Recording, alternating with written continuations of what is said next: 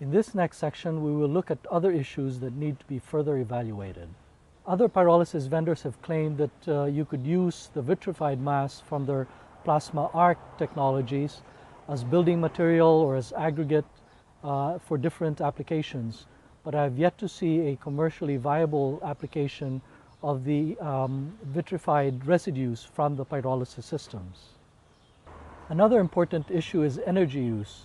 Pyrolysis vendors have claimed that you could use their technologies for energy generation.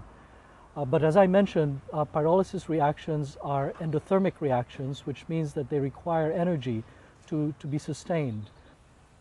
There are other issues, engineering issues that need to be evaluated. My own studies of pyrolysis systems in the 1990s showed a whole host of engineering issues. For example, we had problems with the corrosion of the refractories as a result of the acid gases and high temperatures. There were problems with the erosion of the plasma arc torches or the electrodes, problems with the leakage of gas.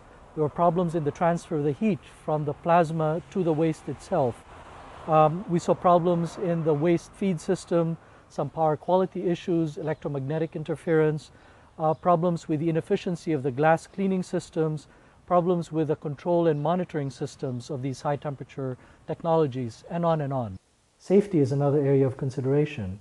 In 1998, for example, a state-of-the-art pyrolysis plant in Fürth, Germany, processing municipal solid waste, suffered a major failure resulting in the release of pyrolysis gas into the air. Some residents in the surrounding community were brought to the hospital for observation.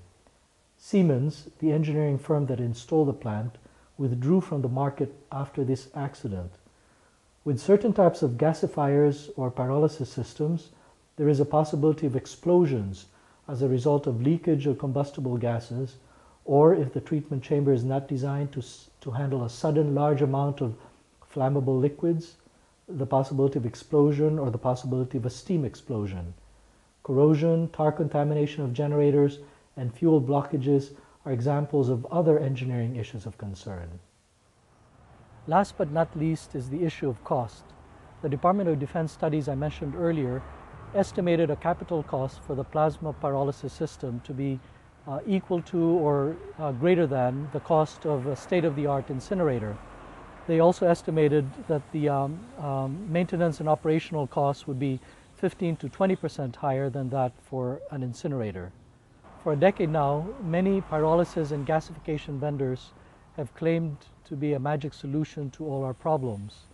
In view of all the issues that I have outlined, these technologies may not at all be what they promise.